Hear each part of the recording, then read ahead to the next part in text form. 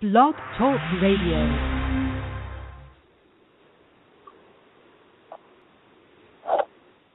Your journey begins right now. From the west coast of British Columbia to you listening around the world and blasting out into the universe, welcome to tonight's edition of Spaced Out Radio. Call us at 1-607-203-5344. Tweet us at Spaced Out Radio, find Dave on Facebook at Spaced Out Radio, or Skype us at Spaced Out Radio. Now, here's your host, Dave Scott. Good evening and welcome to Spaced Out Radio. Tonight I am your host, Dave Scott, and thank you so much for tuning in to spacedoutradio.com as we come in from the frozen Canadian tundra, battle our way past the wild animals, sidestep Bigfoot, and enter Uncle Jimbo's cabin, stoke the fire, heat this place up, and broadcast to you live on this Tuesday night, early Wednesday morning if you're on the East Coast. Here at SOR, we do this thing 7 days a week. We want to be your official one-stop shop when it comes to the paranormal, UFOlogical, spiritual, extraterrestrial, and so much more. If you're a social media junkie like I am, you can follow us on Twitter at Spaced Out Radio. Give our Facebook page a like, Spaced Out Radio Show, and you can ask to join our private Spaced Out Radio group, as well as our other group, Podcast Central. On Instagram, you can follow me at Dave Scott, SOR. Subscribe to our YouTube channel, Spaced Out Radio Show, and of course our website is spacedoutradio.com. At this time, we'd like to welcome all our listeners and fans listening in the Spaced Out Radio chat room, along with those at Paranormal Into the Night and Paranormal Forum. If you head to our website, you can click on Cat's Corner. Psychic Catherine Fallman will answer one lucky listener's submitted question per week. Tonight's show is brought to you by Rivulet Reiki and Readings, providing healings in person or at a distance. Spaced Out Radio listeners receive a 10% discount on pricing. PurplePlates.com. Help heal your body, mind, and soul. Drop into their site and heal yourself today. 80,000 people a month read the new Agora newspaper. Find out what's happening around the world on the other side of politics, health, supernatural, paranormal, and so much more. And if you have $1 and you have an iPhone, you can download the Spirit Storybox. Spirit Storybox, the official ghost hunting app of Spaced Out Radio. When it comes to the field of the paranormal, there are always more questions than answers to the evidence that comes through. Now, when I say paranormal, I mean the entire field, from ghosts to UFOs to everything in between. What if they are real? What if are the different realms surrounding us? What if people are getting taken and it's just not nightmares? What if? Well, that becomes a very important question tonight now, doesn't it? What If is also the name of the new book from author Bob Mitchell. What If? Close Encounters of the Unusual Kind can now be found on Amazon right now. The one thing I like about writers like Bob is he's a true journalistic talent. His background is journalism, over 4 decades. Here's a guy who's been a true crime reporter, a political and sports reporter as well with the Toronto Star. So tonight, I also think it's important to find out from someone with 40 years of journalistic experience as to why they'd put their reputation on the line to start writing nonfiction tales about UFOs and alien abduction. I mean, we all know the mainstream media, whether it's print, radio, or television, doesn't really take these topics seriously. So this is something we need to find out. Bob Mitchell, welcome to Spaced Out Radio tonight. How are you? Fabulous, Dave, and it's a pleasure to be on one of the few Canadian shows like this that are out there right now. And I'm really happy that you've been able to, knock down that American niche and have a truly Canadian show on the topic that I think more people than want to admit are really interested in. You know what? I think you're right on that, Bob. And we have a lot of American listeners. And I have been asked so many times why we don't have more Canadian guests on. And my answer is there are none. Very few people in Canada want to discuss the topics of UFOlogy and extraterrestrials, especially when it comes to contact or abduction. Why do you think that is? Well, that's a very good question. I think being a Canadian, we're always looking to the States for answers on everything, And I just think over the years, like all the UFO shows have come out of the United States. The Coast to Coast has been on for, I would probably think more than 20 years, if not longer, on with different hosts, and that's been the staple. And then most of the shows that are on the U.S. networks that deal with alien and paranormal, they're all from the States too. So it's just not been something that a lot of people have wanted to invest money in to try to create their own UFO network here in Canada. I must say it's getting a little better because there are some really, really fascinating experts. And one of the things that I didn't know even until 2 years ago was that I didn't realize that Stanton Friedman, who well-known UFO personality in all the American shows and one of the go-to people, actually lives in Fredericton, New Brunswick, and he's a Canadian now, married a Canadian many years ago and has been living here probably more than a decade.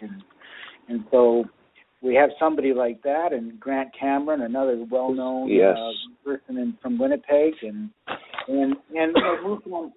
When I was down at the MUFON World Convention in Philly, actually it was Cherry Hill in New Jersey, just south of Philadelphia 2 years ago, there was basically 8 people from Canada that were members of MUFON that were down there. And at the time, there was such a thing as MUFON Canada, but it was very, maybe 1 or 2 people. That was it. And so the 8 of us got together and thought that, maybe MUFON Canada should branch away from the international body and become a sort of a chapter on its own, and that's what we've tried to do. I was a field investigator for MUFON Canada for a couple of years, but I've sort of dropped away from that right now because I found myself not really interested in stories or listening to people talk about lights in the sky. I was much more interested in the real nitty-gritty of actual people telling me their encounter stories with otherworldly beings. And, so that's what I've been doing. I'm still connected with MUFON Canada, but I haven't done any field investigations for a while. But I think there's more and more Canadians interested, and it's a show like yours is just going to help even more. Hey, Bob, do you think that because we are Canadian and we kind of have this laissez-faire, lackadaisical attitude about things where we just don't discuss anything too seriously unless it's NHL trade deadline day? Yeah. Okay. We're so connected to the United States and everything we watch from the media. I just think that, a lot of Canadians sort of sit back and take it all in rather than want to just, offer their own opinion. Except when it comes to hockey and especially hockey and baseball with the Blue Jays last year. They own the radio in the summertime, but certainly if it comes to hockey, Canadians, talk shows just explode. For sure. But even tonight, I was glued to the CNN watching the American primary stuff, and really have no vested interest in any of it. But it's like watching reality TV. It's fascinating. Do you find, though, that when you talk to Canadian people about these topics, they don't usually, they give that laugh and giggle like with their Tim Hortons coffee? And yes, I'm throwing cliches out there about us right now. But they always say, well, there was this one time, I don't know what it was, and then the story comes right out. Yeah, I've had that on numerous occasions where, people say, well, you don't really believe in this stuff. And I say, well, how do you explain this? How do you explain that? And, then they start thinking about it. And, invariably, many, many people have something in their background that they've experienced or can't explain. And they don't want to really admit the world we live in might not be the world they think it is. And I've had other people say that, just complete foolishness, and how can you believe such outlandish things? I've had even talk show hosts interviewing me and say, well, there's never been proof. We never had that one picture that shows, this is this is an alien spacecraft. And yeah, I say, well, there are a lot of pictures out there more and more that show something that people can't explain. But I mean, that may be part of the whole thing, that we're not allowed to take the good pictures because the technology just prevents us. I mean, even Project Blue Book, they, at the end there was more than 700 sightings that they could not explain, and that was basically an apologetic part for the government. They explained everything as swamp gas and Jupiter, things like that. Hey, Bob, what is your take then on the Canadian media as we focus on this? Because every time we have a UFO story, it always follows or begins with the X-Files theme, and then at the end of the story, whether it's on radio or whether it's on television, there's always some snide remark by the anchor who's extraing the story to really take every punch and every piece of legs that story had on it right off the table. Yeah, I mean, the mainstream media has always done that, except for very unique circumstances. Other than that, they just don't cover the thing. And when they do, it's always the crazy old person in the country, or you really didn't see this, and anchors, and they're not going to, I don't think they'd really have the job they have if they, suddenly came out and said, I believe this guy 100% totally, and I don't care what the rest of my company thinks, because, they wouldn't have a job. So, but the interesting thing is, I wonder deep down inside if the owner, the publisher of that paper, doesn't think, unofficially, that there might be something to the story more than just a comedy show. I mean, CNN did a piece, I think it was last summer, where they sent or it might have been 2 summers ago, where they sent a reporter out to actually do a 3-day field investigator experience with MUFON, and it started out as a serious thing, but halfway through it was really made a joke, and it was sort of I know the MUFON people were quite upset about it because they thought it was going to be handled a little more seriously. But Larry King, when he was on, he had several times he had some experts on, and they made a pretty powerful case, but it's not something that you see every day in the Vancouver papers, the Toronto papers, the New York Times. A couple in 2013, when they had the Washington citizens hearings down in Washington, that was held for an entire week, and it got lots of publicity, but then it sort of dies, and it's a shame, because I read a study once that said every time there's a story in a newspaper about a UFO, circulation jumps sky high that day, and now with all the papers on the internet, if there's a story about UFOs, everybody goes to it. So I think everybody is a closet believer out there. Bob, how much credibility? I think you're a credible reporter. You have to be for 40 years with the Toronto Star. But how much of a beating, if any at all, did your reputation take when you started reporting and writing on UFOlogy and the encounters people were having from your colleagues? Interesting question, because I don't think I've ever had a negative email sent to me from anybody that I knew over the years. In fact, the ones that do send me things, they say, that was really interesting. I heard about you doing last night, and heard you on the radio. That was fascinating. I've never had one person, at least to my face or even on an internet or tweet, say anything bad. The only tweet that I had that was really bad was, I happened to be on Coast to Coast, and George asked me about what I thought of Donald Trump, and I said, well, it was it's like watching a comedian, but it's fascinating what he's been able to do. And I got a tweet from some American said, typical establishment trying to shut down the only guy that's telling the truth out there, and that was quite funny. But really, I made a decision to leave the paper in 2013. I took a buyout, and before that, I had moved with my family about an hour's outside of Toronto, and the commute was really getting to me because even though I was an hour's drive if there was no rush hour, when rush hour hit and depending where I had to go in the city, it was like a 4 to 5 hour round trip every day. I know that feeling. Yeah, and I just got tired of it. I wasn't tired of writing, but I thought this was a time. They were offering a buyout, and I figured I could do some freelancing. Never dreamed I'd be writing UFO books when I left, but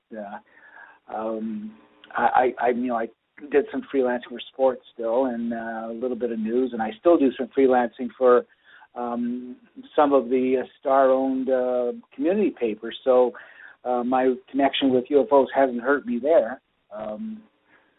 So I don't really think it's hurt me at all. I think people, I think more and more people are opening their ears and their hearts and their eyes and their brains up to the possibilities. I think, if you saw a ghost and you told somebody you saw a ghost, they might think you're a little weird. You say you saw a UFO, they might have the same feeling, but I think eventually the UFO community is going to be just like you call the UFO as part of the paranormal, but I think it's just going to be like seeing a ghost, seeing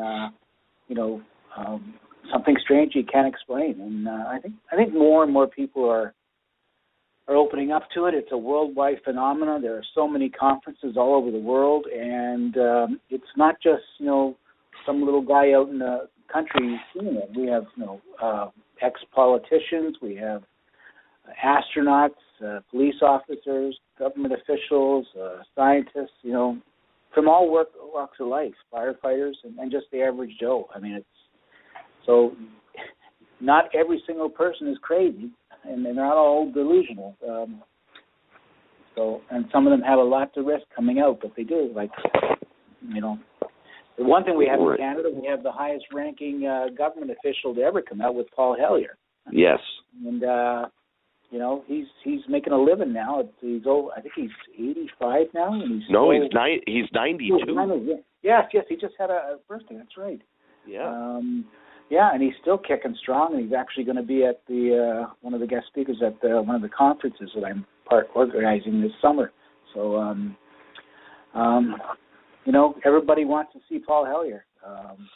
He's a name, and he has some things to say, and he may not be the best person to have an experience, but he certainly hasn't backed down from what he believes is going on.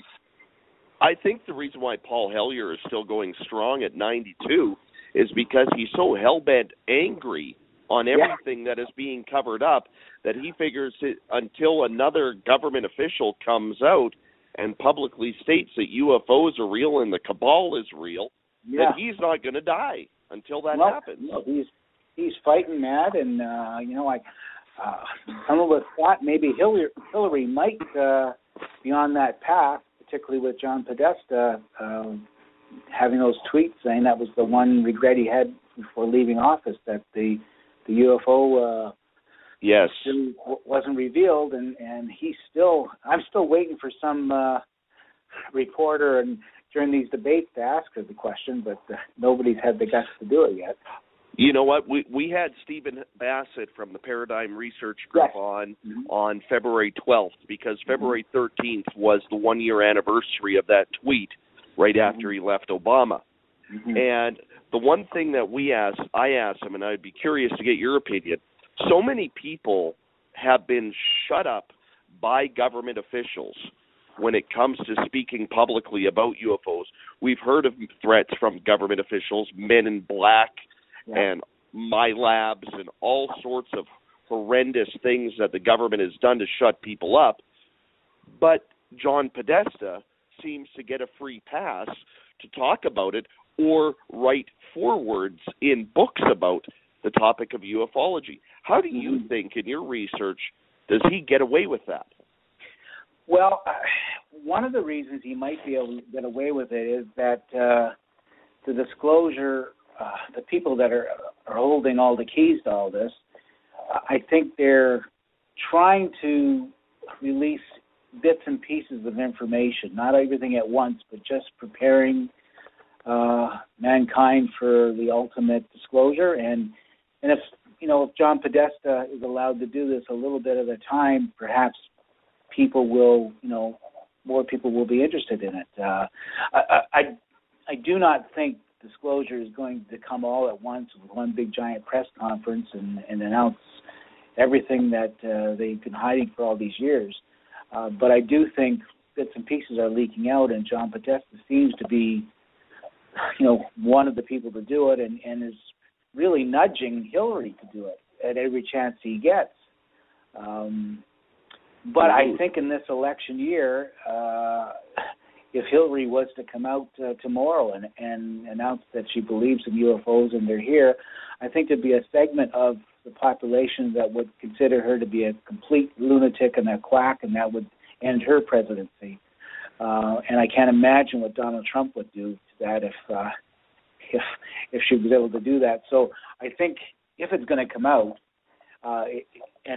what little it will come out, if it does come out, will happen long after Hillary gets elected, if she does become president. But Podesta is an interesting character because he keeps having these little nudges here and there, and he's part of been read into the riot act from the group above him and said this is what you can do, but you can't do any further, or he's just going out on his own, believing that he has protection. Is another story. Do you see another Canadian politician out there right now who would step up the way Paul Hellyer did? No, not right now. Because I really think in the overview of governments, I really don't think Canada matters a lot. If the United States is the number one government in the world that knows everything, they only give Canadians as little as possible, even though they share some military bases and secrets like that. I just can't see, I can't see Justin Trudeau coming out and doing it, and I just don't think there's anybody that would risk their reputation to do it while they're still sitting in office. They'd have to be out of office for a while. And as Paul Hellyer will tell you, he didn't know anything when he was in office.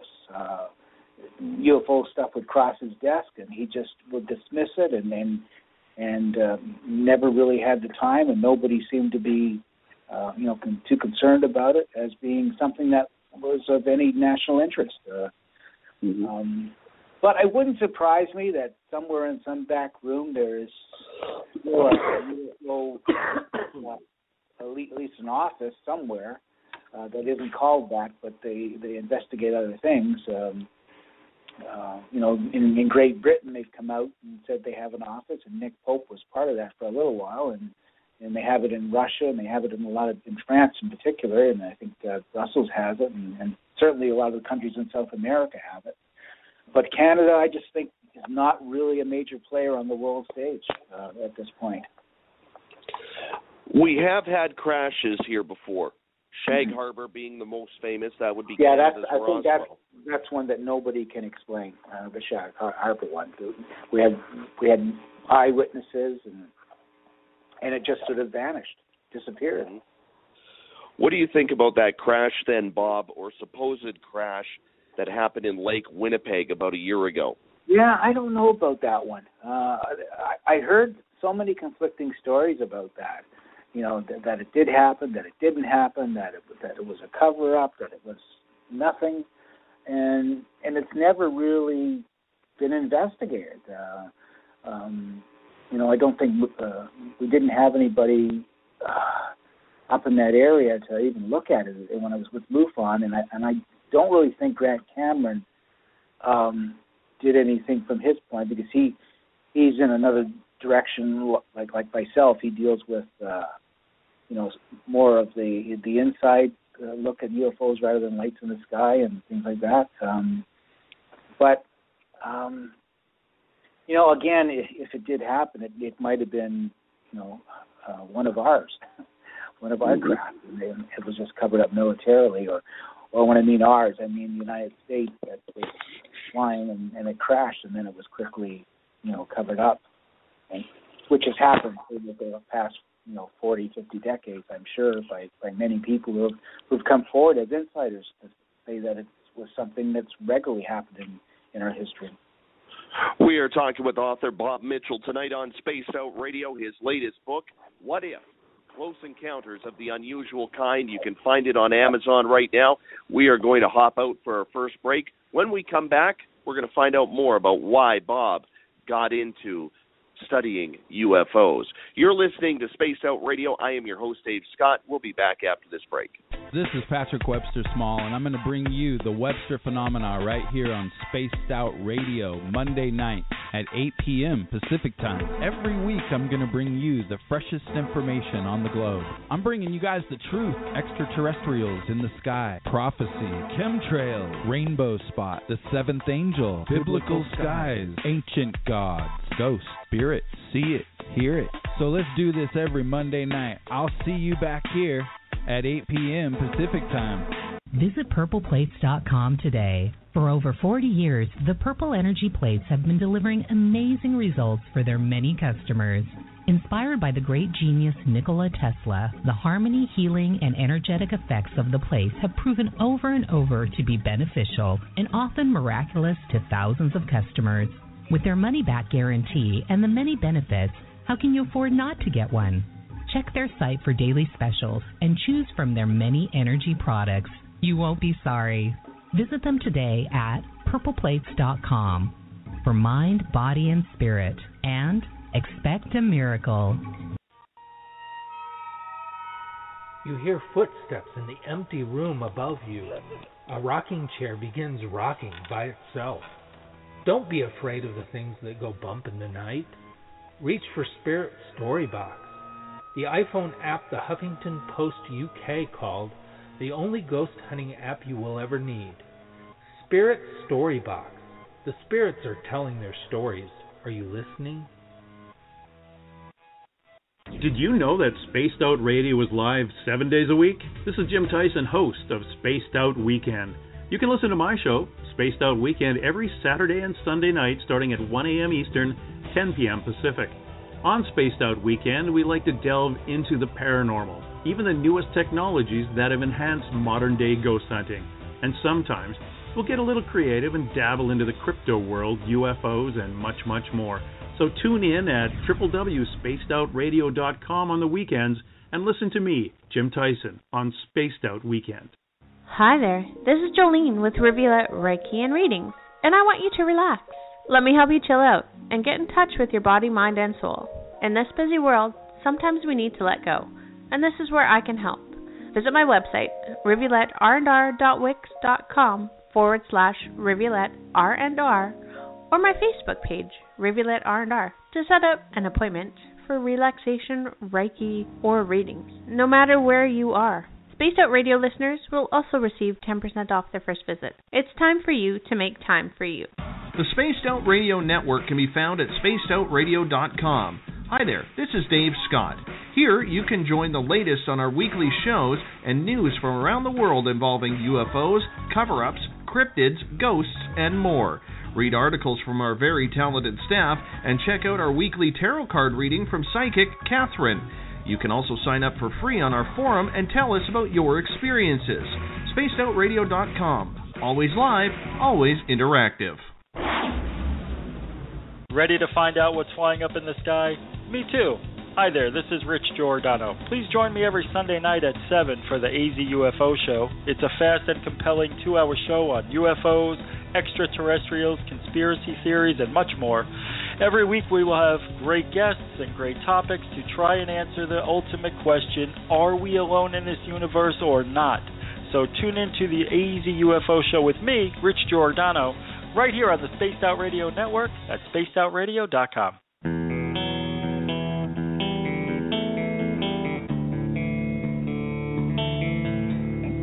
Would you like to connect with Dave and his guests? Learn more at spacedoutradio.com for the latest news, features, photos, and articles. Spacedoutradio.com is where you can stay up to date on what's happening around the world and up in the stars. And now, back to Dave Scott. Welcome back to the second half hour of Space Out Radio tonight. Thank you so much for tuning in, especially if you're in the Space Out Radio chat room at Paranormal Into the Night or Paranormal Forum. You guys are great. Thank you for being with us tonight. Tomorrow night on the show, we're going to continue with the ET experience. Contactee CJ Friesman will be our guest tomorrow night on Spaced Out Radio. Hey, if you want to follow us on social media, you can do so on Twitter at Spaced Out Radio. On Facebook, Spaced Out Radio Show. You can give our page a like.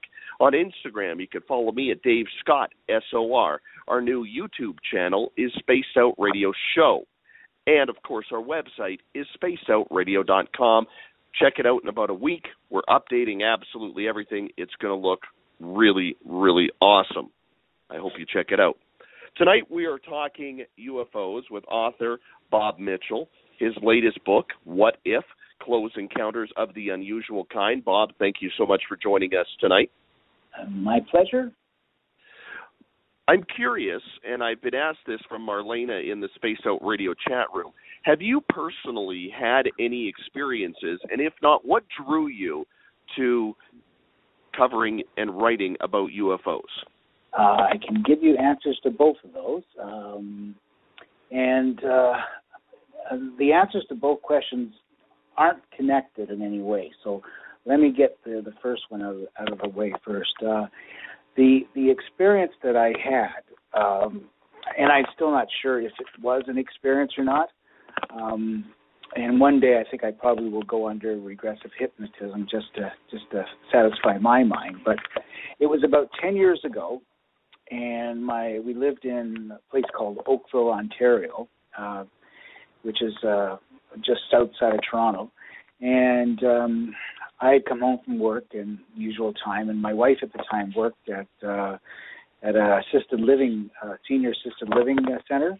So she worked the late shift, and she was home about midnight, and we talked briefly around midnight, and then she was going off to watch some TV, and I went to bed. And I was always a pretty light sleeper. Like any noise, anything would wake me up, and I probably from the time we had kids to even almost till today, I rarely sleep, 8 straight hours. I'm always, waking up in the middle of the night and then trying to get back to sleep. So that was the way I slept back then. So somehow in the middle of the night, around 3 o'clock in the morning, I think it is, my wife comes into the bedroom, wakes me up and says, you got to look outside and you got to see what the clouds are doing. And there's this tremendous wind and all the garbage cans are flying down the street. And so I remember her coming in and waking me up. I do not remember going to the window and looking out the window as she says I did. And when we did, she says she pointed up into the cloud, and it looked like the clouds had a hole punched through them, a light punched right through them.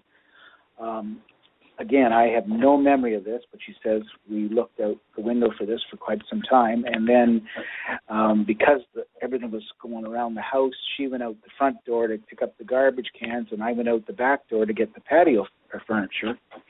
And now this should have been pitch black. And I remember stepping out into the patio and feeling like it was as bright as day out there. The strange thing is I never looked up. I just continued to get all the patio furniture, and I remember feeling as if there was like I was Dorothy in The Wizard of Oz. There was this wind all around me, but it wasn't cold. It wasn't hot. It was just wind everywhere, and I picked up all the patio furniture, got it all straightened away. My wife says she came in the backyard, asked me if I needed any help. And I sort of remember her doing that, and I clearly remember picking up all the furniture. And then we came inside and shut the doors, and she says we sat down and talked about it. I have no memory of sitting down and talking about it. And then I remember going back to bed as if nothing had happened, and then waking up the next morning thinking that and part of me thought I had this strange dream. And so when I saw her that day, I said, did we get up in the middle of the night and go out and pick up all the furniture? She says, yeah, it happened. And we just didn't talk about it again after that. It was like it was something that happened, but that was it. And it wasn't until years later that she mentioned to me that when I was outside that picking up the furniture, she saw me sort of engulfed in a blue light. People that I've talked to, a lot of experiencers, they always talk about a blue light taking them somewhere. I have no memory of them taking them somewhere. My wife says I didn't go anywhere, and I have to believe her because she wasn't asleep. And till this day, I don't know what it was, but I know the next morning when I talked to neighbors, they didn't know what I was talking about. They didn't experience any wind or storm or anything like that. And so it's a strange thing. I just don't know what happened that night. Now, that did not get me interested in writing about it. The strange thing was that I had a passing interest in UFOs, I think, for most of my adult life, and so did my wife. We'd watch, some science fiction shows on TV, and movies that came on, and documentaries that any time there was about UFOs, and we were interested in them, but not to the point where my life was taken over by it. And certainly not to the point where, I even thought about the incident that happened to us in Oakville. But I always thought that when I was writing the true crime books and then eventually moving into sports, that one day I'd like to, do a story on a UFO. I'd love to be able to be sent out on an assignment where there was, UFO sightings or somebody had seen something or a crash. And, of course, that never happened working for the largest paper in Canada, and certainly I don't even recall ever reading much about UFOs in the Toronto Star or any Toronto paper for that matter when I was an active journalist. There might have been some short, 2-inch stories out of the United States, but certainly nothing to write home about in Canada. So when I finally left the paper, one day I was, doing some freelancing, and I thought, we need to, find a UFO investigator in the area we're living in now, because Hangar 1 had been in its first year on TV when I left the Star, and for people who are not sure what that is, that's MUFON's television show about all things alien and UFO conspiracy. So I thought, well, let's, I'll call up some and I'll do a local story on some local guy from the local paper. So I called MUFON and called their head office in California, and I said, listen, can you put me in touch with somebody in Southern Ontario that was, a field investigator? And they said, oh, yeah, no problem. So the next thing I know, they put me in touch with Stu Bundy, who was the Ontario director of MUFON, and the name rang a bell to me, but I couldn't place it right away. But then I phoned him, and we got to talking, and I realized that Stu Bundy was a former sports announcer for CTV. And my first go around in sports in the late 70s, early 80s, he was one of the sports announcers that I regularly ran into. So we got to talking, and it turns out there was nobody in Southern Ontario part of MUFON except Stu, and he was everything. He was the chief bottle washer and investigator, and because he was a one-man band, he really didn't have the time to investigate a lot of things. So we had lunch, and before I knew it, I joined MUFON, became a field investigator, and then actually became the person I was going to write about. So interesting. So I never did write the story for anybody about myself, but that led to us forming, after we went to Philadelphia, we actually drove down together to Philadelphia to attend the conference, and we thought, well, let's see if there's any interest in Brantford, where I live now. And so a couple months later, I put an ad in the local newspaper. Actually, I wrote a news release saying that we were going to have a Brantford chapter of MUFON and explained what it was, and we're looking for people to sign up and tell their stories about if they had any. We found a coffee shop that will let us hold the thing for free, and we figured maybe 7-10 people might show up, and lo and behold, 75 people showed up for that first meeting. No kidding. We couldn't fit them all in. They were all fascinated, and I was standing there and talking about some of the things that I had heard and some of the things that MUFON wasn't doing, and I happened to mention that one of the things that people had told me was that the aliens had come through their walls mysteriously and appeared in their bedroom. And when I said that, there was this man at the back of the room that was just having an apoplectic fit. I mean, he was crying and waving his hands, and I didn't know what was going on. And when it was all over, he came up to me and said that it happened to him, 20 years ago. He's been waiting to tell somebody the story because nobody will believe him.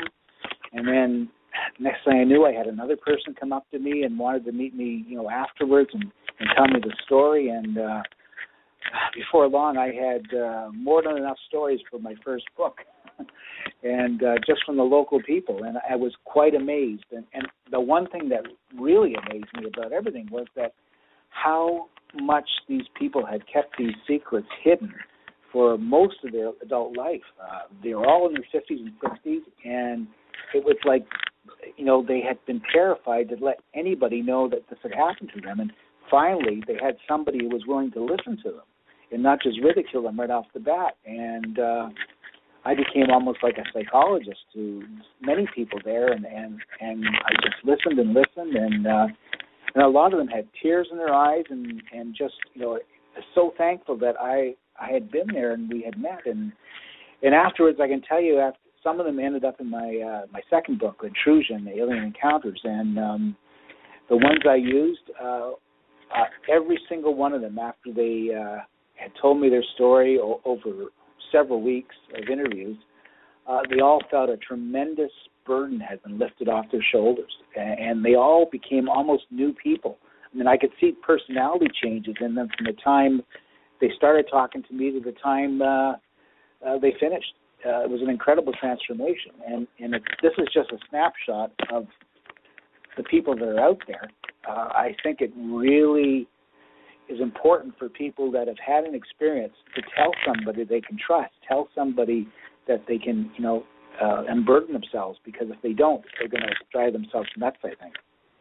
We are talking with author Bob Mitchell tonight on Spaced Out Radio. His latest book can be found on Amazon, What If? Close Encounters of the Unusual Kind.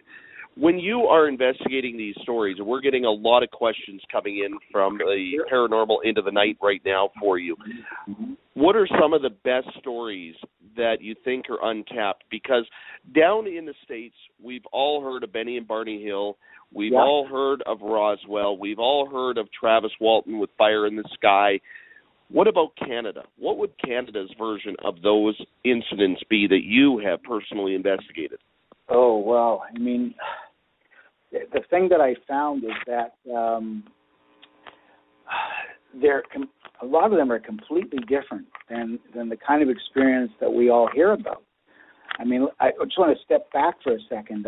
Before I started, interviewing people that had claimed they had experiences of these otherworldly beings, I really thought, Betty and Barney Hill, Travis Walton, and maybe a couple of others were the only ones in the entire world that have ever had these experiences. I never, ever knew how widespread this was.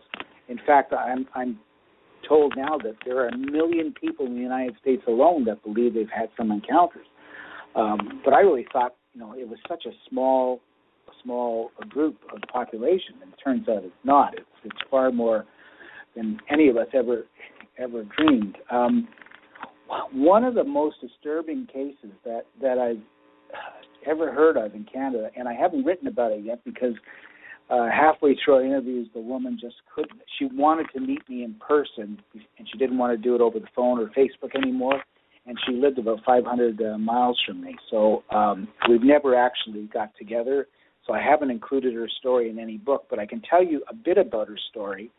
And I go into this believing that they believe this happened to them, and I do not believe they're making it up. So I believe that either they have some kind of psychological problem or this really happened to them. And after what I've been told from a lot of other people, I really don't have any doubts anymore that it didn't happen. But anyways, if I was writing her story, I would call her story the Horror Factory. And the reason I would call that is that it not only happened to her, it happened to her daughter. And not as a young daughter, but, daughter's in her 20s now, and I think this woman's in her 50s. And she lives in northern Ontario. And the essentially is that over a period of, I think, a couple of years in the 1980s, they would be in their house that they lived in, and the daughter's room was, she was living still with the mother, and the daughter's room was across the hall from the mother. And the mother would wake up screaming in the middle of the night and be literally dragged out of her bed by small hooded beings with gnarly arms that you would, I guess, consider what a gray would have with the long fingers. But yes, this was not a gray. This was a different being. And I must tell you, she is not the only one that's told me about these hooded beings. I've had at least half a dozen people who don't know each other have told me about this hooded being. And she would be dragged out of this bedroom by 3 or 4 of them down the stairs and just screaming. And they would also go into her daughter's room and they would grab her too and just screaming out the door. And there would be these blackouts shortly after this happened. And again, blackouts are very common to almost every experiencer that I've interviewed. At some point during their experience, there is always blackness, and then they go on to something else. So the blackness wasn't unusual. When she was telling me this, it was unusual for me hearing her, because she was one of the first people that I talked to a couple of years ago. And when they got to where they were, it appeared to both of them that they were not in a spaceship, but they were in some underground factory, and with conveyor belts. And there were these little hooded beings there. There were also military-type people that looked just like you and I, only with military uniforms. And there was a reptilian-type creature there as well. And there was a line of humans just like her on this conveyor belt. And as the conveyor belt was going down, there were basically animals on this conveyor belt. And all the humans had knives. And as the animals came down, they had to stab these animals. And it was a long conveyor belt and lots of blood and lots of stabbing. And this woman and her daughter were very animal lovers, and this actually horrified them and made them sick to their stomach. But they had no control. It was as if that their mind wasn't their own mind, and they just had to keep stabbing these animals. And when that was over, they found themselves back in their bed again. And this would happen repeatedly several times a week, until one time when it happened, it wasn't animals anymore. It was basically human body parts that were coming down this line of a conveyor belt. And that made it even horrifying to her, but somehow these human body parts, wherever they were coming from, they were already killed and dismembered. I've had nobody ever tell me that story, anything close to that story. And she says that's only part of her horrendous, life that she and her daughter has lived. So eventually I'm hoping to contact her again because not only am I fascinated by it, I want to hear more about what these two people have gone through. And again, I've never heard anybody else have ever gone through that. I don't think there's any stories on the internet saying that close to that. The interesting thing is, though, that a lot of people who do have experiences, some of them will tell you that they do find themselves at some point in an underground facility, and at some point they do see military people that are very human-looking, along with various different alien creatures.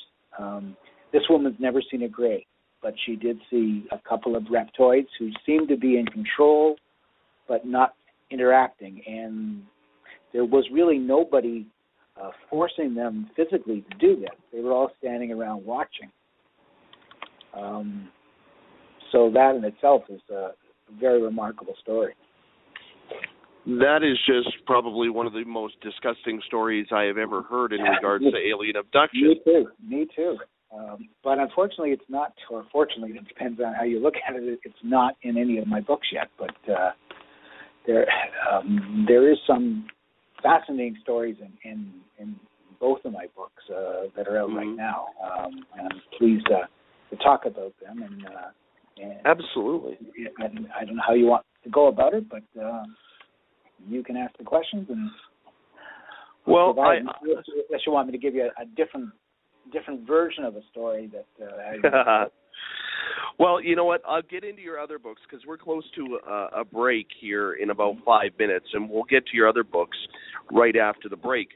But I'm curious because I've talked to a lot of people, Canadian people, in regards to their own personal alien abductions or contact. I personally have had contact. Yes, I'd love to hear about yours. And for most part, barring one or two stories, I find that most Canadian people are having quite pleasant contact experiences. Have you noticed that as well, or have you noticed it go the other way, more so on the East Coast compared to West Coast? East Coast, West Coast. Well, most of the people that I've dealt with are on the East Coast, so I have to qualify that. I will say even the ones that have had majority pleasant experience, some of the experiences are not so pleasant. But a lot of them do not have the kind of horrifying, horrific experience that the story I just previously told you. And why that is, I'm not sure, because I think you're right. I mean, a lot of the things that you hear from the United States are always, horrible experiments on them. And yes. I have heard that from some of the people in my books, too. But the people in my books have also opened up an entirely other realm of abduction, let's say. Right. That is a whole different ballgame, I think, particularly when it comes to a different species called the insectoid, the mantis bee. Well, here's my theory, and I was wondering your opinion on this because this is the first time I'm going to ask a fellow Canadian about this. Okay. I have a personal theory that the reason why most Canadian abductees or contactees have a pleasant or not so violent encounter has to do with the fact that we, as Canada, never signed a deal with extraterrestrials, which was humans for technology. I'm curious what your opinion on that would be. Well, I can tell you that if such a deal was signed, I have been told that Canada wasn't part of it. So that part, you are absolutely true in that. But I believe that deals were signed, and not once, not twice, but if you believe Laura Eisenhower, the great-granddaughter of Dwight, she says they're being re-signed every 10 years, dating back to 1940s with Roosevelt. But Canada has never been part of it. So that's a good theory. On the other hand, if I play devil's advocate here, I have also been told that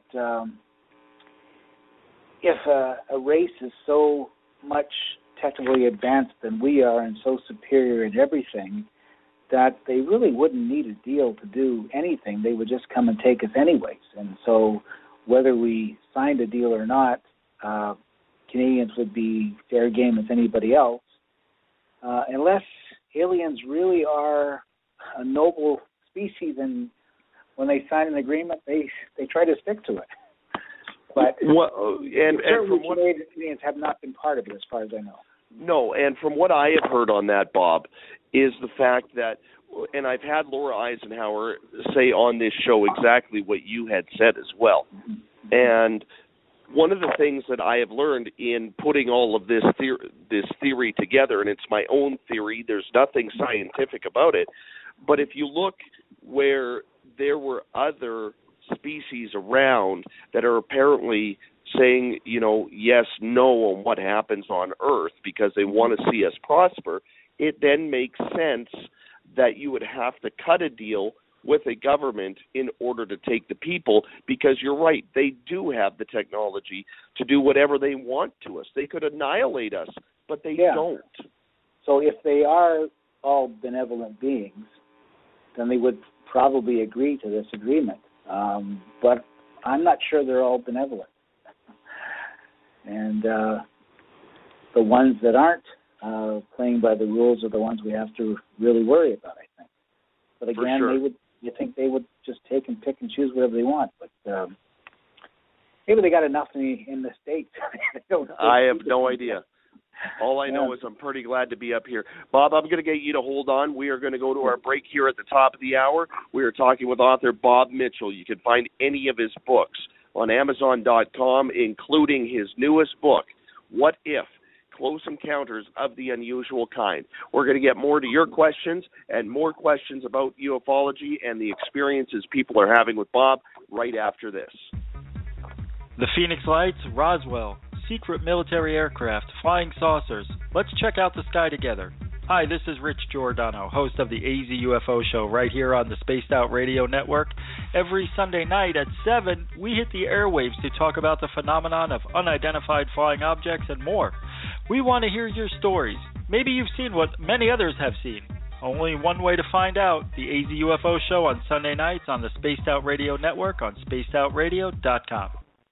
Hi there, this is James Tyson, host of Spaced Out Weekends, and I know you're enjoying tonight's show with Dave Scott on Spaced Out Radio. I just wanted to remind you that Spaced Out Radio continues on the weekends with me. On Spaced Out Weekend, we hit the airwaves at www.spacedoutradio.com starting at 10 p.m. Pacific, 1 a.m. Eastern. We have great guests with interesting chats regarding all things paranormal, supernatural, cryptozoological, and much, much more. So tune in to Spaced Out Weekend and give us a listen.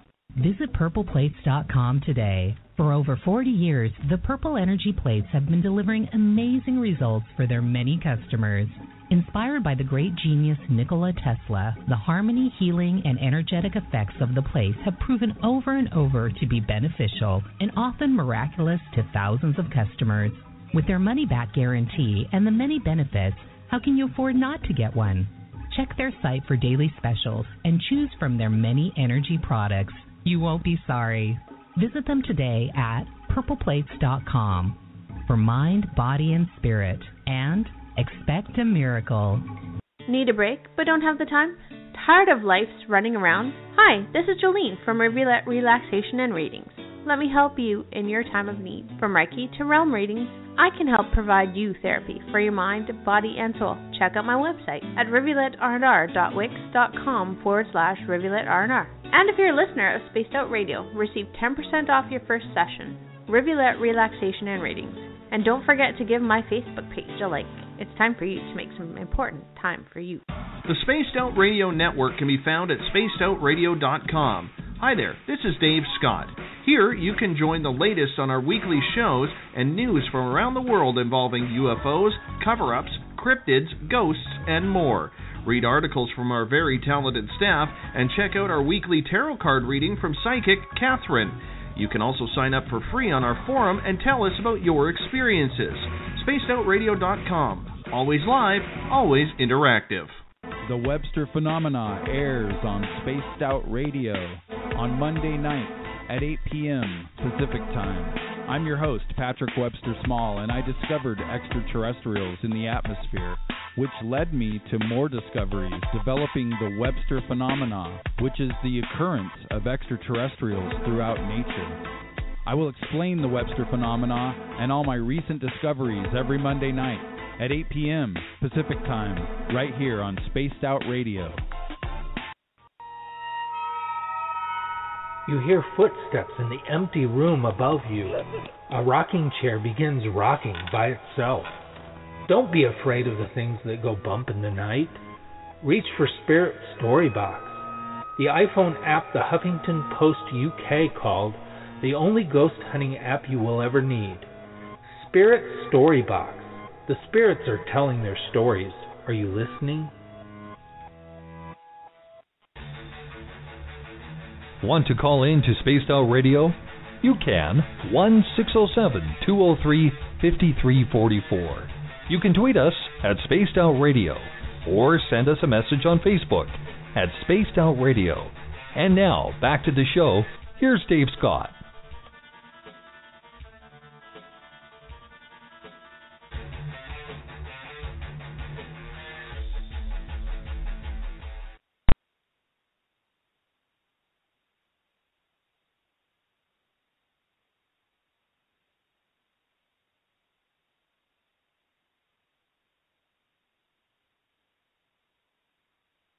Hear the rest of the story. And we're back on Spaced Out Radio tonight. Thank you so much for joining us. Tomorrow night, our guest will be C.J. Friesman. We'll be talking E.T. contact tomorrow night on Spaced Out Radio. If you want to follow us on Twitter, you can do so at Spaced Out Radio. You can give our Facebook page a like, Spaced Out Radio Show. You can also ask to join our private Spaced Out Radio group. On Instagram, you can follow me at Dave Scott, SOR. And our website is spacedoutradio.com. Stay tuned. We are going to be revamping the entire thing very, very shortly. It's going to look great. Tonight we are talking with author Bob Mitchell. He is a 40-year journalist. He is now an author of some incredible books that you can find on Amazon, including The Incident at Pleasant Ridge, which we're going to get into, and his latest book, What If? Close Encounters of the Unusual Kind. Bob, what made you write What If? Well, last summer I was one of the 24 guest speakers at a conference called the Alien Cosmic Expo in Brantford, Ontario. And we're having it again this summer, and if we have time near the end of the show, I'd like to take a few minutes to tell people what's all happening again this year. But I actually was the opening act, so to speak, for that conference. And I remember standing up on the stage and on the Friday morning and wasn't sure what I was going to say. And then for some reason it just sort of hit me that everybody that was attending this conference were really going to be on an unusual and incredible journey of discovery because we had so many really fascinating guests, and Grant Cameron was one of them, Stanton Friedman was one of them, and so we were going to hear about Roswell. We were going to hear about what the presidents know. And Len Kasten, who I'm not sure that your viewers know, but he wrote a book called Secrets of Serpo. And what his book is about is that he had insider information that basically said that in the 1960s, during the President Kennedy's era, he authorized an interstellar exchange with a group of beings called Ebens, and 13 astronauts and scientists went to this planet, lived there for 13 years, and then came back, and they went on another trip. So it occurred to me that all these people were going to present incredible stories that most of the people had never heard before, and I just thought, well, I'm going to give them a few stories too about people that have had incredible experiences, and I really believe that they believe they've had experiences. But it occurred to me that, well, what if one of the people, only one of the 24 people that we're talking about, that we're going to give lectures, actually were talking about something that was true? And then I thought, well, what if 2 or 3 really were true? Or what if 5 or 6 were true? And I got thinking that even if one person was telling the truth, it would mean that the world we live in really isn't the world most of us think it is, that it's something completely different, that aliens do exist, they have been interacting with mankind for many years, and that the government's been covering this up. And I thought that would be such a game changer. It would change people's lives. And so that's where this title came from, that I thought, well, I'm going to write a book about alien experiences and try to get more and different experiences than I wrote in my other book, Intrusion, Alien Encounters. I wanted all completely different experiences that provided a completely different look that no one had ever heard before. And I did. I mean, I found 8 people that had all very different experiences, some of them that no one's ever heard, even thought about before, and it actually changed the way I kind of look at what alien abductions really are in some cases. There may not be a physical abduction, and maybe I can really expand on that if you want. Sure. What I've come to believe from talking to a lot of people on the subject is that mankind really is a 4th dimensional being trapped in a 3rd dimensional world.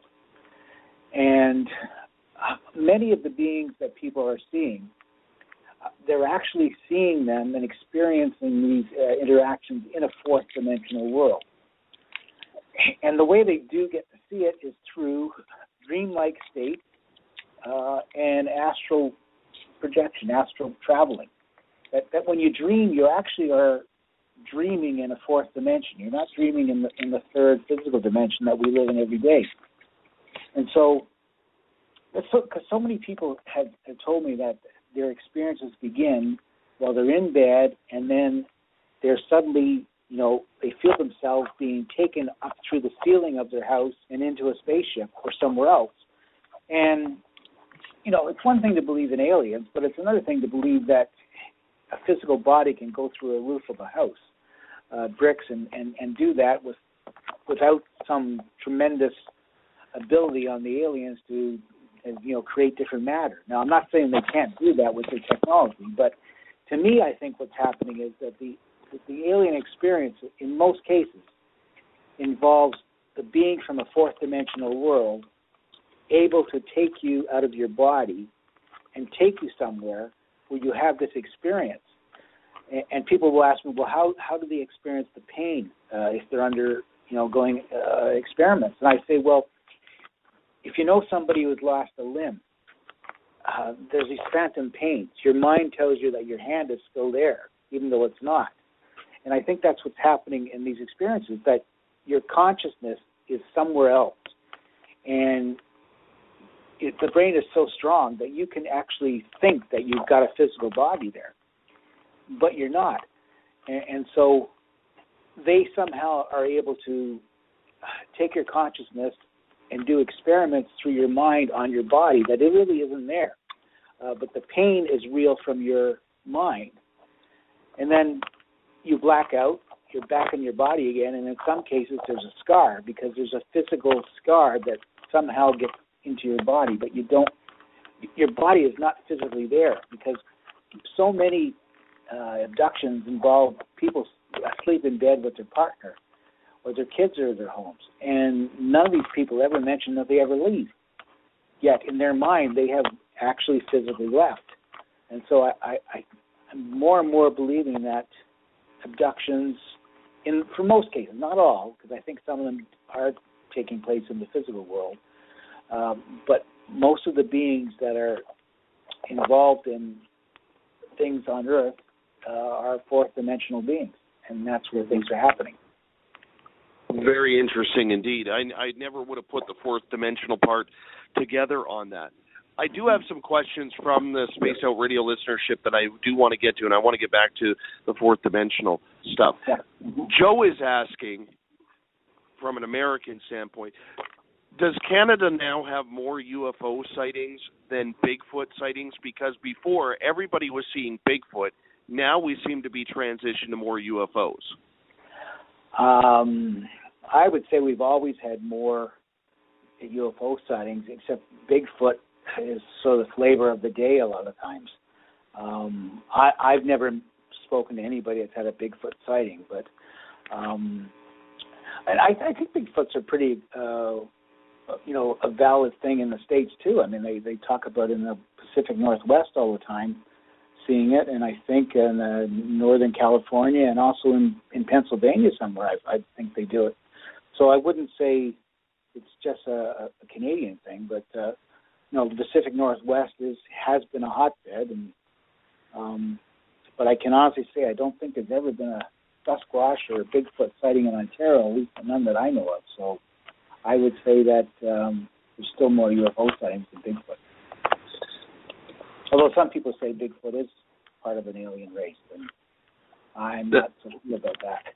Yeah, that's a whole different ballgame for a whole different other night on that topic. Yeah. That's for sure.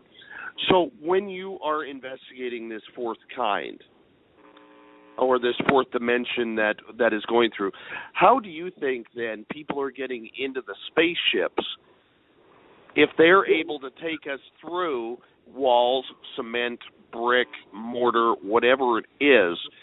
How do you think we get into the spaceships then? Well, if they are able to take us through that, because I think even when we're in the spaceships, I mean, when you end up talking to experiencers and you talk to them a long time, they all are seeing this in their mind. They believe they're physically there, but the brain is so strong that even the spaceships thing is that they may physically, their consciousness is in the spaceship, put it that way, rather than their body. But the mind is so strong that they think they're physically there, that they're walking around, but they may not be. Again, some of them are, and I think more and more I'm leaning to the effect that the ones that are physically taken, and I don't think they're taken up through the roof of their house. I think they're abducted from outside. I believe more and more of those are actually being taken by the military, pretending to be aliens and or maybe in cahoots with a species. But I think the real the stuff that starts with dreams are actually fourth dimensional experiences. And I think if you once you start having them like repeatedly, your mind actually becomes more and more relaxed and becomes more of a reflective thing. And as you said, a lot of people have pleasant experiences. I've had several different people tell me that while they are under the control of an alien species and really not liking what they are experiencing originally, the phrase comes to mind all the time that you've agreed to this. And this is just a stage on your process. And agreeing to this brings an entire other possibility in. And in the book I talk about reincarnation too. And and I have a really good story about that if you want something to tell the listeners about that. Sure. Why don't we get into that right now? Because I do have a comment in regards to what you had just said as well. But let's hear about the reincarnation first. Okay. There's a producer, director named Satya Anand, and that's his actual Buddhist name.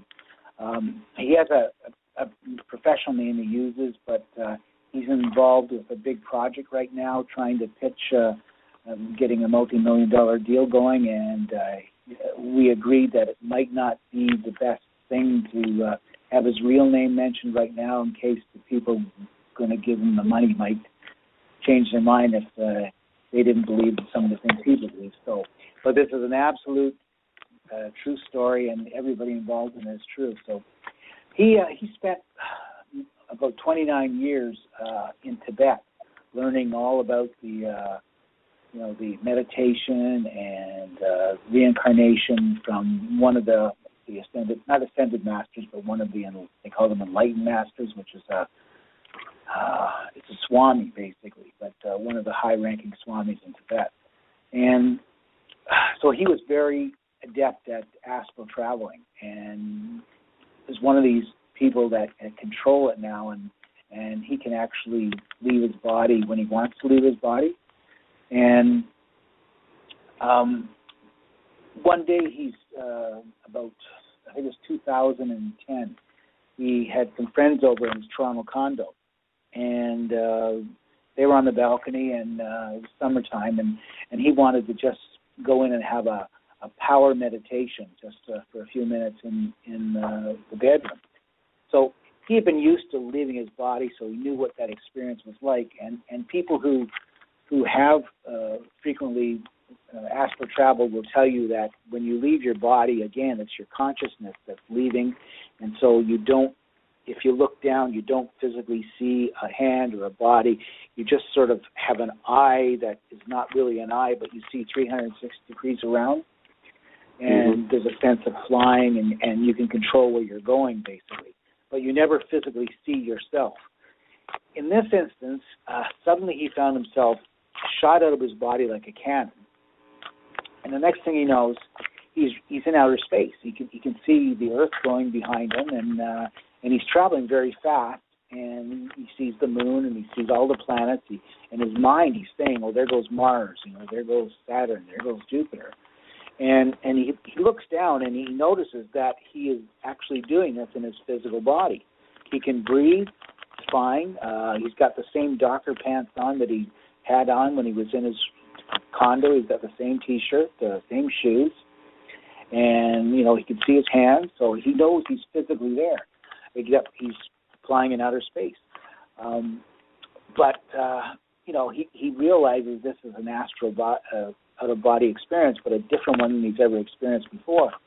And he's passing all the planets, and then he keeps going forward, so he's expecting to see, stars, and next thing he knows, he's out of our solar system and still flying, and then all of a sudden, it's just blackness, the darkness of space. There's no stars, there's no nothing. He doesn't hear anything. You can see his hands, so it's just total blackness around him.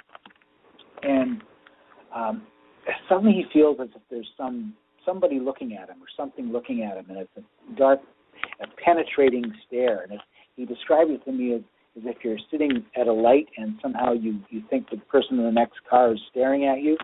So you take a quick look over there and you see that they have, and they turn their head away. It was this sense that something was really staring at him with these piercing thoughts and eyes. And as he looked towards the blackness, suddenly he saw this image of a figure coming towards him, and it was just coming incredibly fast.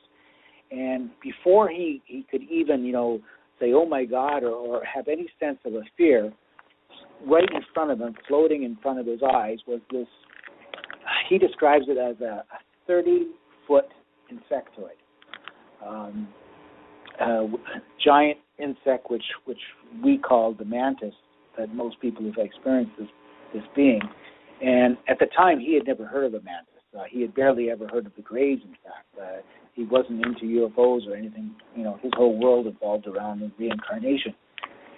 And so before he could even be, frightened, this overwhelming sense of love just entered his entire body, his mind, his emotions. It was just the most powerful love that he's ever experienced, he would tell me.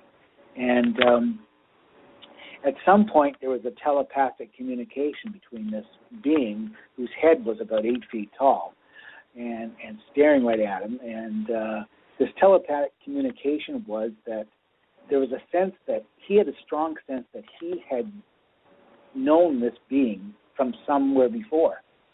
And in his telepathic communication with him, he asked the being, have we been together before? And the answer he got back was yes. And then he looked at the being again, and he says, as my body or as your body? And the message he got back was as an insectoid. Wow. And that really freaked him out to begin with. And then he said, well, will we be together again? And the insect said, yes. And again he said, as in my body or your body? And the insectoid said, no, as in her body, and it was a female. And so at that point, it was a complete wow moment for him, because he had always believed that reincarnation, that he had had many lives on Earth, that he might have even been an animal, or even a plant at some point. But it never, ever occurred to him that reincarnation was something that took place in the entire universe, and that it didn't just involve humanoids, it involved every species that exists, that you could become, in your next life, you could be an insectoid.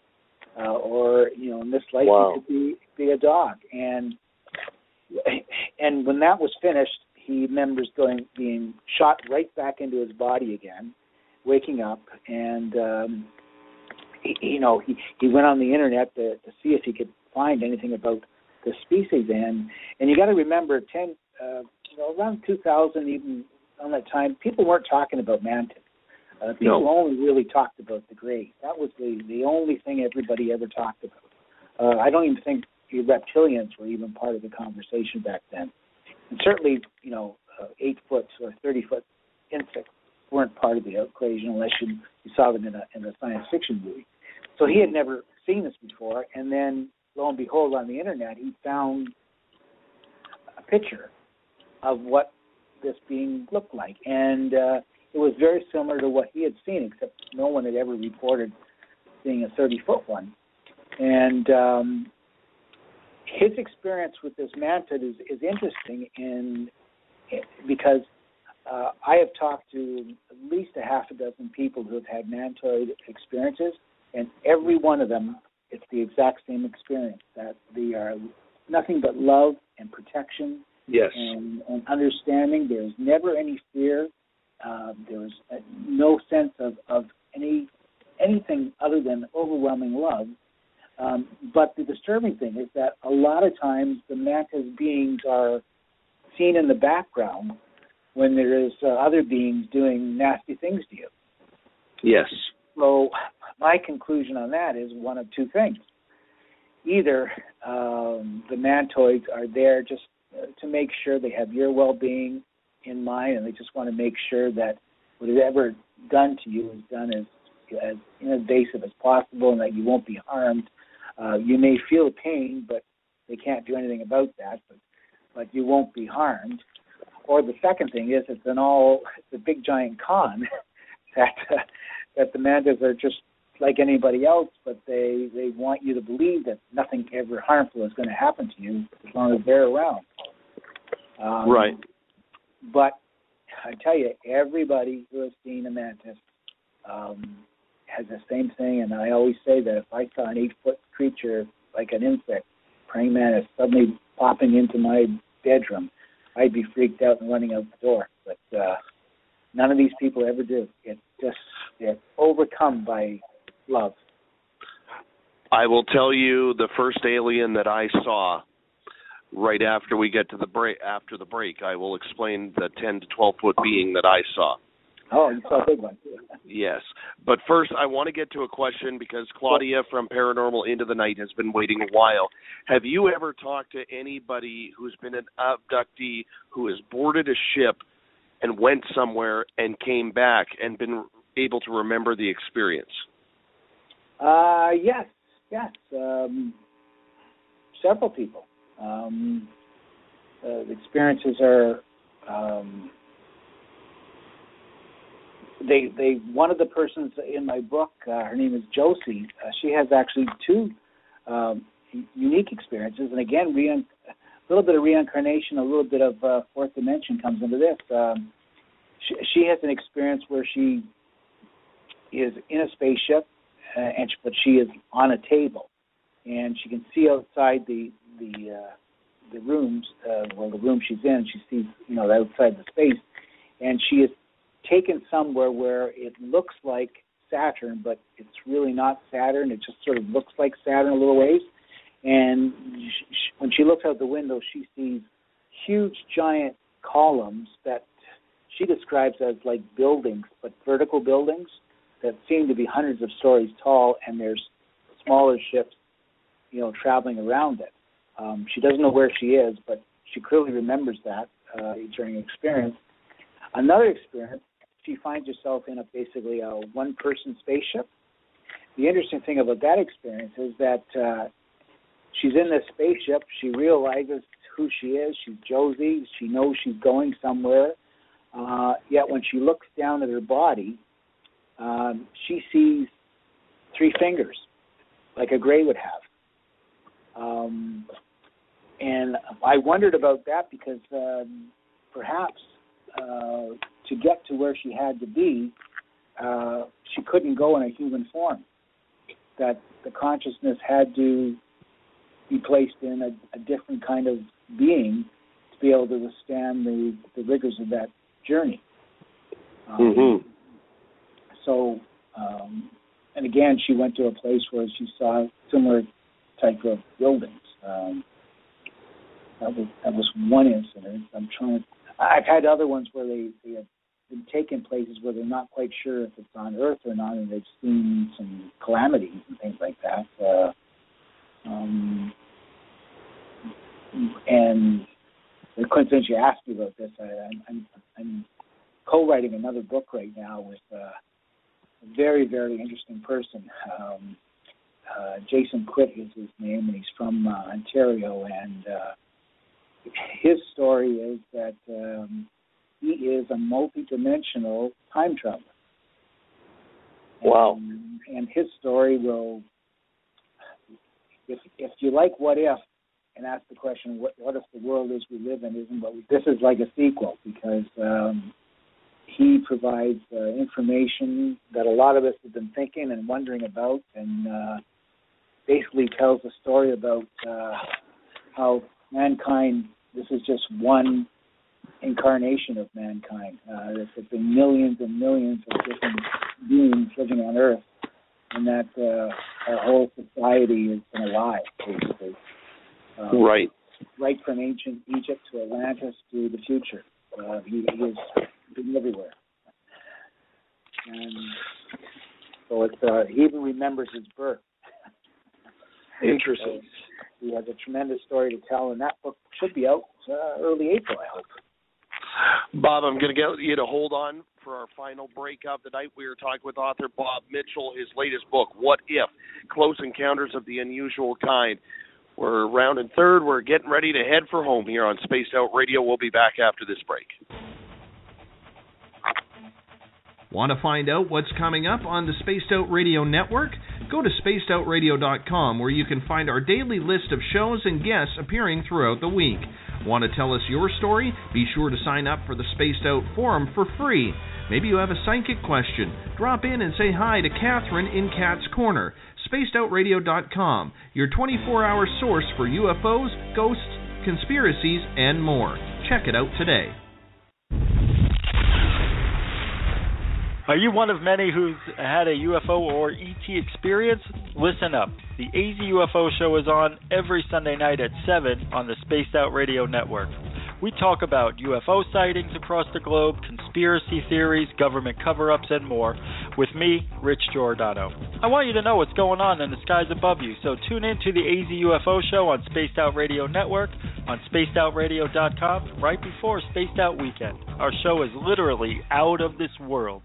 Visit purpleplates.com today. For over 40 years, the Purple Energy Plates have been delivering amazing results for their many customers. Inspired by the great genius Nikola Tesla, the harmony, healing, and energetic effects of the plates have proven over and over to be beneficial and often miraculous to thousands of customers. With their money-back guarantee and the many benefits, how can you afford not to get one? Check their site for daily specials and choose from their many energy products. You won't be sorry. Visit them today at purpleplates.com for mind, body, and spirit, and expect a miracle. You hear footsteps in the empty room above you. A rocking chair begins rocking by itself. Don't be afraid of the things that go bump in the night. Reach for Spirit Storybox, the iPhone app the Huffington Post UK called the only ghost hunting app you will ever need. Spirit Storybox. The spirits are telling their stories. Are you listening? Brand new discovery beats NASA. This is Patrick Webster Small bringing you the Webster Phenomena every Monday night at 8 p.m. And you know what we're going to do? We're going to talk about amazing stuff, have amazing guests. That's all there is, man. You know the rest. There's ETs up in the sky. I'm going to tell you which way and why. And we're going to have a little combo about these ETs in the sky. We're going to chill. This is Patrick Webster Small, and I'll be seeing you every Monday night at 8 p.m. Pacific Time. Write it down on Spaced Out Radio. Is the 24-hour world starting to wear you down? Let me from Rivulet Reiki and Ratings lend you a hand. Hi, this is Jolene, and if you're in need of Reiki or a realm reading, come to my website, rivuletrr.wix.com/rivuletrr&r, and let us help you out. At Rivulet, I specialize in healing your body, mind, and soul, no matter where you are. And be sure to check out the Rivulet R&R Facebook page for your best deals. Remember, it's time for you to make some time for you. Hi there, this is Jim Tyson, host of Spaced Out Weekend. When you've had a busy week and you're just wanting to chill out and relax, how about listening into my show? That's right, Spaced Out Weekend. I focus on the paranormal, the arcane. I even dip into the techie side of things and much, much more. And I would love for you to come in and check it out. Remember, Spaced Out Radio goes 7 days a week. Dave Scott, Monday through Friday, and me, Jim Tyson, rolling through the weekends. I look forward to having you stop by for a listen every Saturday and Sunday night, 1 a.m. Eastern, 10 p.m. Pacific, only on Spaced Out Radio.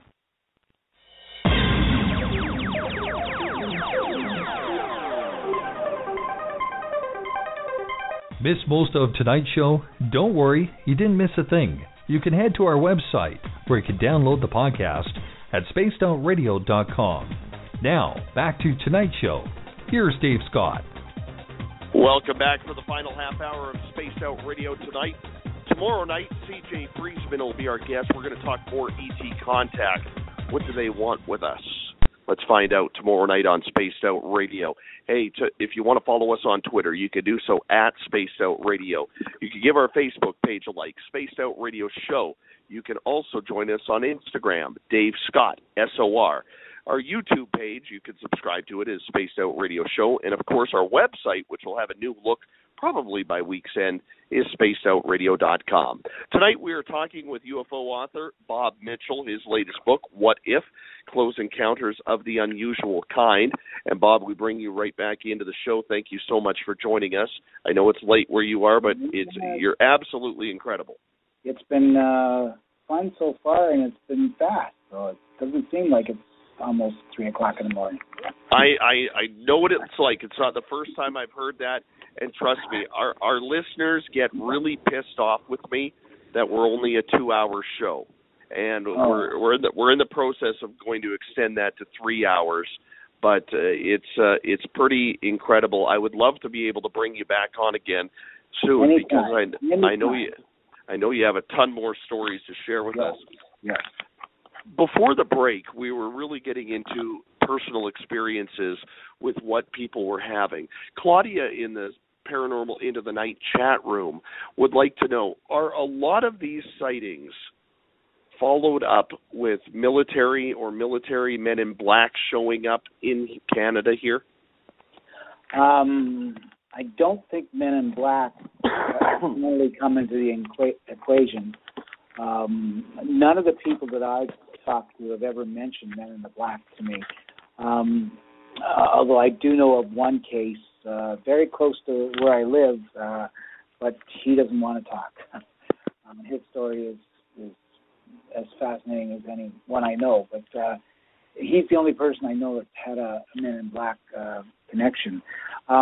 There are several people over the last few years that have contacted me after the event, and the event is basically a sighting, nothing to do with the experiences. So sometimes I take them with a grain of salt because As I said, lights in the sky don't interest me much anymore, but they said that they've seen strange lights in the sky followed by helicopters that should not be there at 3 o'clock in the morning, or planes. I know it happens quite a lot in the United States because there are many more military bases in the States.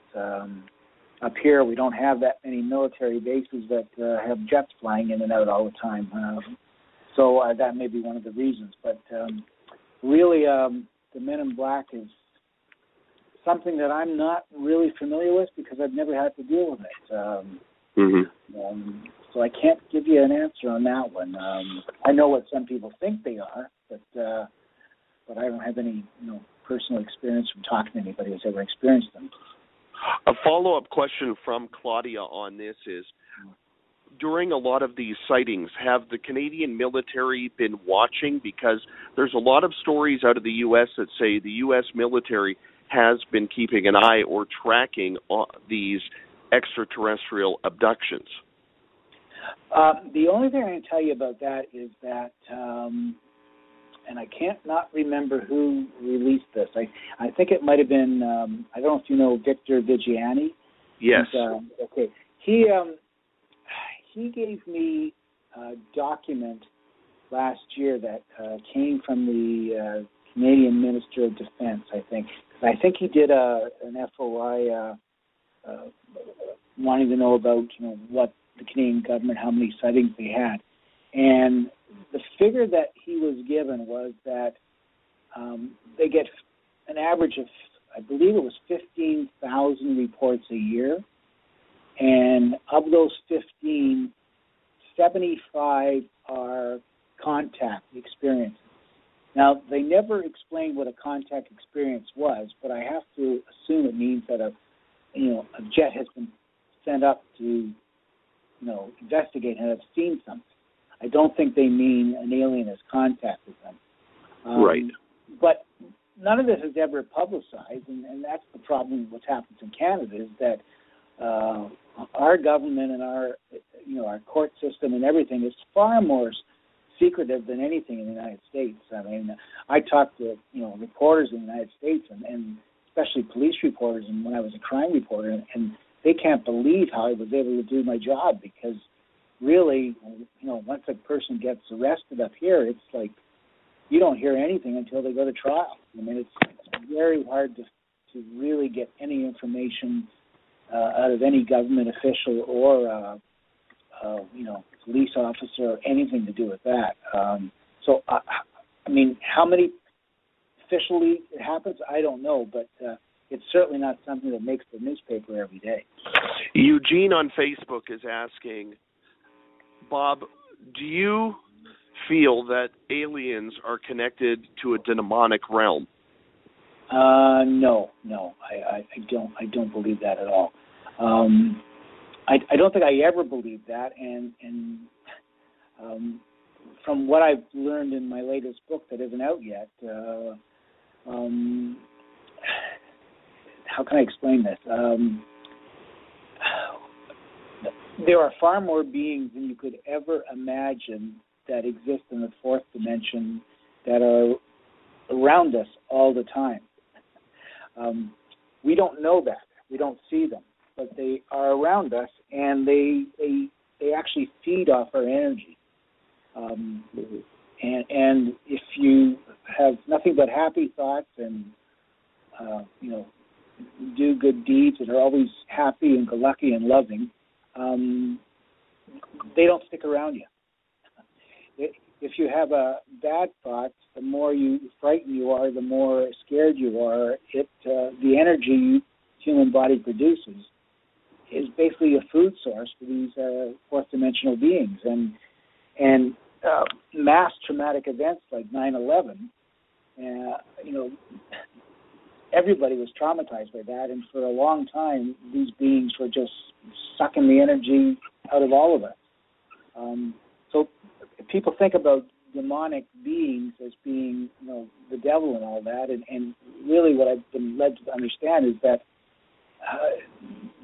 they are not demonic, but they are, evil, beings that just try to suck the bad energy out of you. And if you believe and think you're going to go to hell when you die, and of course I believe in reincarnation now more than ever. After what I think is that you will go where you think you're going to go, but you won't stay there. It's not a permanent thing. But I get into a lot of that in the new book. But to answer the question, no, I do not believe that aliens are anything to do with demonic beings at all. Pat Penn has a question for you. She is asking, have you noticed an increase in animal mutilations with increased sightings recently? No, but there was one in Alberta this summer that was actually quite comical, I thought, for their explanation. I don't know if you heard about that one or read about it. No, I did not. Okay, I'm trying to remember all the details, but there was a farm in Alberta where the husband and wife had reported that their cattle was mutilated, and it was happening several times that week, and they couldn't get anybody to end up going out and looking at it, and eventually the RCMP did come out and they investigated the cattle mutilation, and this was the typical mutilation where the bowels were blown out and the eye sockets were taken out, and the official word from the RCMP and the government of Alberta was that these livestock had eaten a poisonous plant, and the plant had caused them to bloat, and they exploded from within, and that was their explanation. I don't think any livestock person in the world has ever found that to be true, and these people just thought that was the most ridiculous explanation they ever heard. I don't know what the outcome was or if it stopped or ended, but it doesn't happen a lot. It happens. I don't think it really happens as much as most people would think it does too. And I have also been told that most of that is part of the government plan to make us fear aliens because they're doing it, but blaming the aliens for doing it. So it's just part of another global conspiracy to make us fear aliens. I have no idea. That is the $1 million question when it comes down to it. I mean, when you look at people's experiences, do you think that too many people are trying to figure out what is going on, Bob, rather than focusing on the experiencers and what they are going through? Because as a journalist, you're telling a story. You're telling about what people are going through. Yet most conferences out there and most people who are researching are basically saying we can't count on the experiencers anymore because their information can be flawed. We need to go further. We need disclosure. We need everything. Yet the people who are having these experiences, good or bad, are just trying to figure out what the hell is going on. Because I think when you talk to the people that it's affecting them, you're talking to first-hand witnesses, and you could tell pretty quickly if they're lying to you. I mean, most of the people I've talked to, you can see the emotion. There's genuine fear, and some of them I've actually written about while they've been under hypnosis. So it's not that they're making this stuff up, and they never seem to try to explain things they can't explain. Even the blackouts, I mean, they don't try to add things that happen during the blackout. It's just there's nothing there in their mind that happens. But I do think, the disclosure thing is an interesting concept to wish for, but if what really is happening, and I mean that the government is in cahoots allowing abductions to be taking place in return for technology, how in the world would they ever be able to tell the general public that? There would be mass riots. There would be, revolts. So it would be the most public relations disaster in the history, I think, of mankind. If anybody got up and said, well, sorry about all these abductions, but you've got these great big TVs now, and you have these cell phones and all this technology, and yada yada yada. But abduction was a small price to pay for all those good things you've got. I don't think the public would stand for it. So I don't.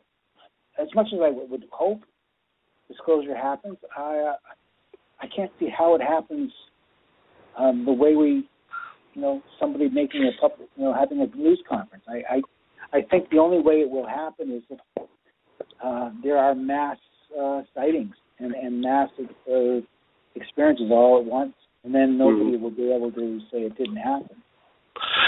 Bob Kelly on Twitter is asking, if aliens are not demonic, what are they then? Please tell. They're just another species. Like mankind, humankind is one species in the entire universe. From what I understand, we're probably the lowest of the lowest species, because the third dimensional world is it's a static world.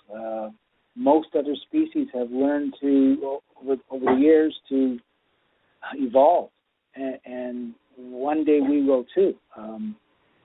There are other species that exist in the third dimensional world, but they also have the ability to go to fourth dimensional worlds. And if you believe Satyayana, who's talking with his swamis, there are dimensions up to the 13th, 14th, 15th dimension. It's hard for people to wrap this around their mind that the existence that we have is the only kind of existence in the entire universe. And that doesn't say there's not a God or not a higher source, because even the aliens, that have experienced our experiences, they have told them that, they believe in a higher power too. So I think we're sort of, narcissistic in a way if you think that mankind is the only species that matters in the world. It's a lot bigger game than that. I think your puppy wanted to chime in on that answer too. Wasn't agreeing with you.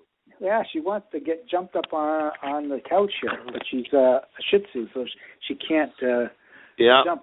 I've got to try to reach over while I'm doing it. Hold on one second. Yeah, not a problem. Okay, she's closer to me now. Claudia has a question, and I think it's a very interesting question. Okay. In regards to First Nations here in Canada, have we seen a lot of reports or incidences with encounters of aliens and possibly Bigfoot coming out of the First Nations recently?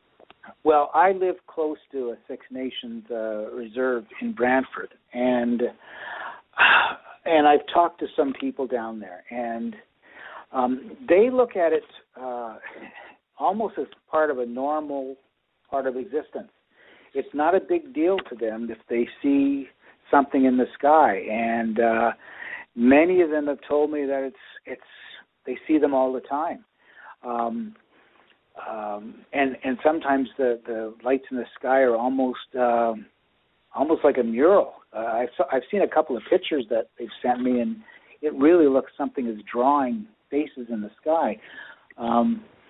I saw one picture, and I cannot explain this one, and I've never been able to find the guy who actually took the picture, but it's a picture that appears to be a man engulfed in fire, walking down a rural road on this native reserve. And the story I heard is that this man saw this being come out of a ship, land on the ground, and he was engulfed in fire and just started walking and disappeared.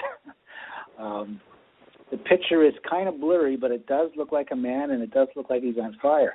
But I've never been able to find the guy. And the person that told me that doesn't know where they got it, but it came to the local newspaper a few years ago. But they regularly see UFOs.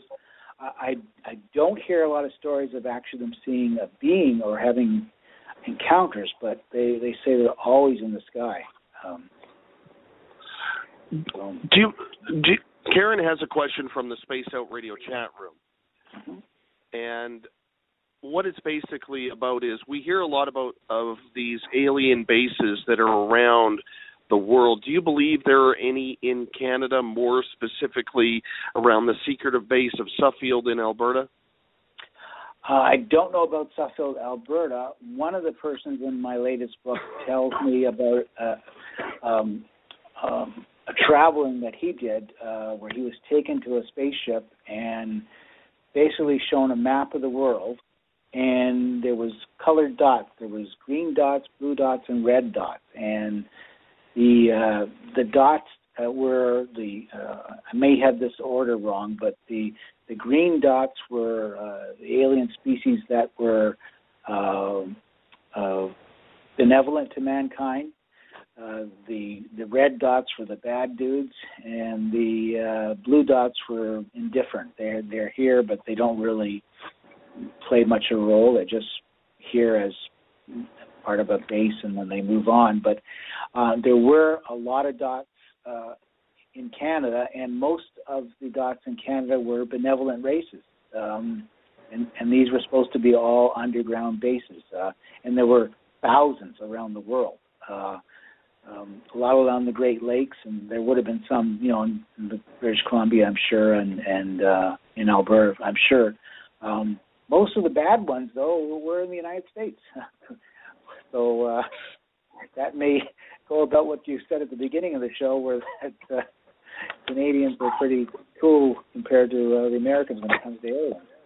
Well, maybe they just like our beer and donuts. Maybe they like stronger beer. Maybe they're hockey fans. Well, the way your Laps and my Canucks are playing right now, I don't think it's very good. But yeah, well, maybe they're baseball fans too, or basketball fans for Raptors. So. Yeah, that we won't go into the NBA. That's still a sore spot for me around Vancouver. Too bad that your team got taken away. I know. I hear you there. We are talking with author Bob Mitchell tonight on Spaced Out Radio. His latest book, as well as all of his books, can be found on Amazon.com. What If? Close Encounters of the Unusual Kind is the story we are talking about today. Now, when you hear of someone having extraterrestrial encounters, are they mainly in a dream state, or are you getting a lot of people who are seeing them while they're wide awake, maybe in the middle of the day or maybe in the evening, daytime, nighttime, doesn't really matter, but are they seeing it consciously? Some of them see it consciously. Most of them starts out in a dream state, which is why I think the fourth dimension and astral travel comes into play. But some of them have been completely awake. In fact, the Josie woman who I wrote about in my latest book, she basically says that from since a little kid, she's had nightmares every night. Yet she can never remember the nightmare. She just knows she wakes up in a terrible state and screaming and since quite recently, January of 2015 is when her actual abductions have been taking place, and most of them start exactly the same way. She has an absolute horrific nightmare. She wakes up, she's in bed, she's just terrified. She can't remember anything that just happened to her, and then all of a sudden she feels her body being shot up into the air, and she's in an astral traveling experience at that point. She swears that she's completely awake, that it's not an extension of her dreams. And again, people that tell me that they fall asleep and then they end up in this dream state, and then they are experiencing very vivid abductions, they all tell me that it's a different feeling than in a dream. They know what a dream feels like. This doesn't feel like a dream. And anybody who's experienced this, I think, probably has the same experience. That people who are skeptical will say, "Oh, you're just dreaming. It's just you saw something on TV and you're making this up." But the people that have had experiences, they all tell you that definitely a different feeling. And a lot of these people, have told me that they never even thought about aliens. They never even watched TV. They never have shows like this, and yet these images are in their mind. So they don't know how they're in there if they've never seen it before. It's interesting because the stories, they all seem to intertwine, but they're all so different every time you hear them. Yeah, I mean, they don't all have the same ending. Well, I guess they have the same ending because most of them are brought back. But I have this theory, again, that not all of them are brought back because, again, I'm told that in the United States alone, more than 1 million people go missing every year. Now, some of them surely are killed by, sick people and murdered by spouses or abducted by sexual predators, and some of them, commit suicide. But where are all the rest that are never found? That's right. Can't all be just running away deliberately. Mm-hmm. And there's a couple of books. David Paulides has written a couple of books, 411, about the missing people in the parks. But I just think that it's not sensible that all these people disappear and they never come back. They're never found. For sure. You have to go somewhere. Bob Mitchell, I want to say thank you for being on Spaced Out Radio tonight. I could have done another 2 hours with you. Yes, it was very enjoyable, and I hope our listeners were entertained and learned something. They're already asking when you're coming back. We'll set that up afterwards. Thank you so much for being on the show. Absolutely, my pleasure. Thanks for having me.